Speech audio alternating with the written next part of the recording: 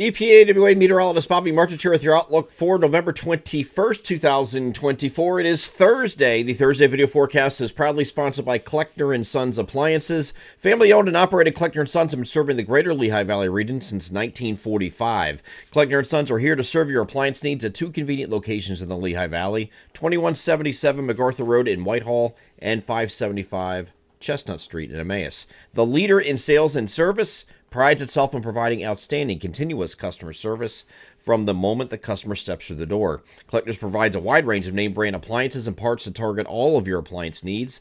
They also offer professional delivery and installation options as well as repair services performed by in-house qualified technicians. From kitchen renovations to small specialty appliances to a new laundry repair, Kleckner's has you covered. For more information or inquiries, please contact one of their showroom locations or check out their website at klecknerandsons.com, where you can give them a phone call at the number above me here in the video, 610-433-4202.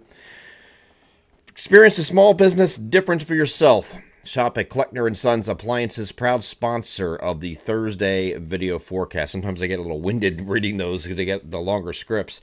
But today we have, the table has already been set, so I don't need to go through the whole hows and whys like I did yesterday. I'm going to touch on that just briefly because we have the first part of the storm behind us. We had some much-needed rainfall overnight. We even had some elevated convection. Some thunder and lightning occurred last night as well in some places across the southern areas. And we had, in addition to that, we had some windy conditions across the Harrisburg, Lancaster area, the southern parts of our area, and it extended over to the Delmarva later in the evening. But we have this area low pressure that's going to be tucked off the coast right here, and the upper level low is going to capture this thing and kind of pull it back in. All right, so it's going to do one of these numbers, and it's going to loop. So this area low pressure today is going to be pulled back in here like this, and it's going to end up going like this, in this direction, just like that, and do a loop-de-loop. Because of that, and because of the cold upper levels, we are going to see some snow in parts of the region today. And it's going to be a rain-changing to snow deal up in just the higher elevations of the Poconos today. Okay, so when you get up in there, way up in elevation, up to, 1,200, 1,500 feet, and then, or above that, you're going to start seeing some rain mixing with snow this afternoon and changing to snow completely. And it's going to wait to, it's going to just skirt across northern Pennsylvania today. So I don't think you're going to see anything further south. We do have a snow map out for this, and I'm hoping and praying that people read and have read, so they're not bombarding us on Thursday saying, I live, down by I-78, and I didn't see any snow. Well, I specifically said it's going to be Friday when you're probably going to see that. So, we'll see. We'll see how people read or don't read in this case, because I usually get the comments from people who don't read. Anyway, so this is just going to sit up here and spin. And then once we get to Friday, you're going to see some snow move further south. And that's where the areas further south are going to get into at least some snow. Not a lot, but at least some, as this system continues to retrograde. And then again, it pulls off the coast here Friday evening. So then we have a partly to mostly cloudy Saturday. Sunday is going to be a partly cloudy day. We're going to have moderating temperatures.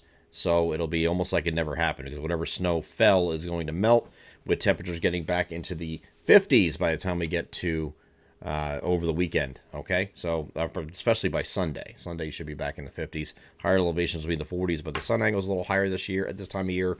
So you're going to have some rapid snow melt of whatever has fallen. Here's the damn high-res future simulated radar going through today. Starting off in the morning, you see showers across our eastern areas and still across New Jersey.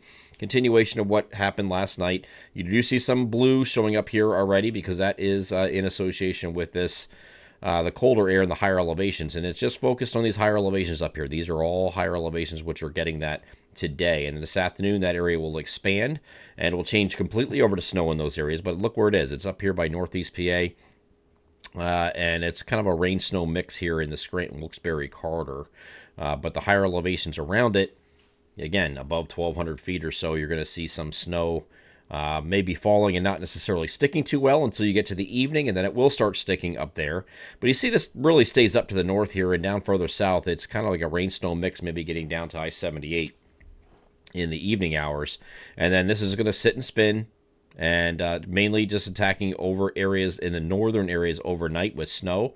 And then as that low retrogrades, it's going to pivot and shift all this south. All this snow is going to start shifting south. You see almost the entire state of Pennsylvania is under snow at this point, and northwestern New Jersey included with that.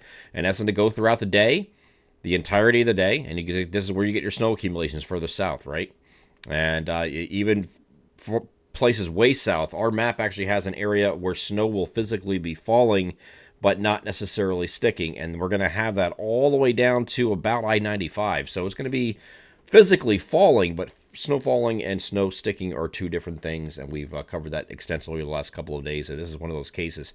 This is an elevation-dependent snowfall. And that's basically the main takeaway with this. And our snow map looks like this. It is all aligned with elevation. So these areas in purple here are the elevations that you get way up there, above 1,500 feet, 1,500, 1,800 feet, maybe even 2,000 feet in some cases. You're going to get some pretty hefty accumulations there, greater than 6 inches, maybe as high as 10 in a few spots, but most of that will be just over 6. And then the medium blue here is a 3 to 6 area. You notice this lighter blue is 1 to 3, but that's going to go into the Scranton Wilkes-Barre area. In the cities themselves, you're probably closer to the inch there, but, again, the higher elevations around it won't be too far off that. And then down further south, this is going to be Friday when this occurs, down to I-78 where you have the opportunity for a coating tornado, and that's in the darker gray here. The lighter gray in Area A here indicates where you could have snowflakes flying physically but not sticking. Okay, that's the whole idea with that. So we just wanted to include you guys in there so you're not left out. But so if you see snow falling in those areas, don't be surprised. That includes the Philadelphia region. It's possible there to see some snowflakes at least mixing. So if you see that happening, don't be surprised. Okay, but it's not going to stick too well or at all, really. We don't think. But this is our map, and this is what it's looking like for this system. So the only other aspect I want to talk about with this system before we let it go is the fact that we're going to have some breezy conditions picking up overnight, late evening, overnight, Thursday night. And this is going to be into Friday morning.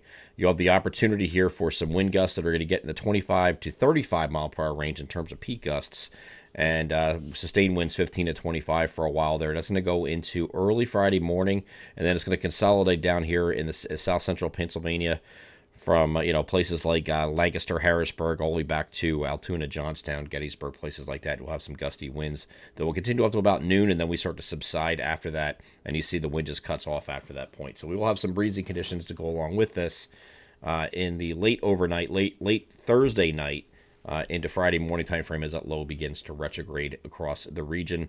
And the snow map from this is the positive cumulative snow depth change, which is a better representation of what actually sticks on the ground. And it's pretty in close alignment with our map. We put our map out early in the afternoon. This is the 18Z run of the European model, which comes out in the early evening. So it was several hours later, about 6 hours later after we created the map. And it's pretty much aligned with what we have as far as highlighting the elevation areas, and then the lower elevations here just getting about an inch or so, and that is pretty much in line with what we have here. So no reason to really change anything. I doubt we'll be changing anything today, but if there is a change, we'll have that at 5 o'clock on weather alerts, and we will announce it as such. So getting beyond this, again, this weekend, partly to mostly cloudy skies on Saturday, not looking at precipitation, temperatures on either side of 50 degrees, and then Sunday will be back to partly cloudy skies with temperatures in the lower 50s. It will still be breezy over the weekend, 10 to 15, gusting 20 to 25, especially Sunday. I think Sunday you have an opportunity to increase those winds a little bit. You might have some peak gust at 30 on Sunday. But overall, it's going to be drying out this weekend. And then Monday is a partly cloudy day to start, and then clouds will increase late in the day. We have this next. I can change this over to a regular precipitation map now. A cold front moving at us is going to give us some evening showers on Monday evening, and then that should clear out overnight. And then Tuesday, in the wake of this, once this pulls away and offshore, will be a partly cloudy day. Back to intervals of clouds and sun. Temperatures will be dropping back a little bit. And the day before Thanksgiving, which is the end of our 7-day forecast period, temperatures are back in the 40s for highs. We are going to keep an eye on this here. This is being modeled to come in, and I'll go back to precipitation type just to give you an idea. And this is just for, it does have, just for eye candy right now, because the GFS has this in some form just a day earlier.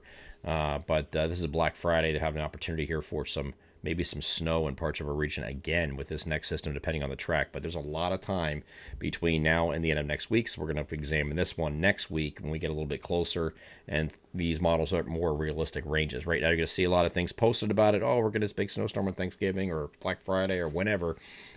Just keep monitoring it, and we'll continue to monitor it here going forward, but there's nothing that's going to be concrete at this time. This could end up actually pulling up in this direction here, and then you're getting rain out of this instead. But either way, whatever precipitation we get is very good. Okay, we had a healthy dosing last night. We're going to get continued showers. This is going to add to this. Even if it's falling as snow, it's going to melt, so that's going to be turned into groundwater eventually anyway.